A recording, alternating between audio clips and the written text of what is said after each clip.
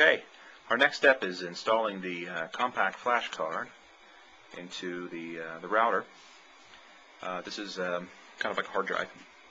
Basically, you get it, do it face up. You'll see it has grooves on the side, so you can see which way it should go. It will go on the flip side of the router where the green side is in the power supply input. You can put this in either when it's booted on or not. I have it out of the rack just to make it easier to shoot with the camera. Basically insert it, push it down, make sure it flushes out, and then you're done.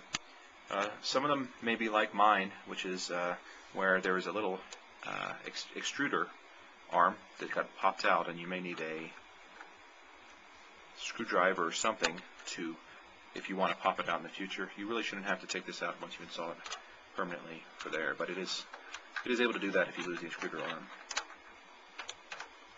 There we go. That's how you install the compact flash card into a Cisco router, whether this is a 2011 like this one, 28 series, or it's a larger series. You'll always see this compact flash port.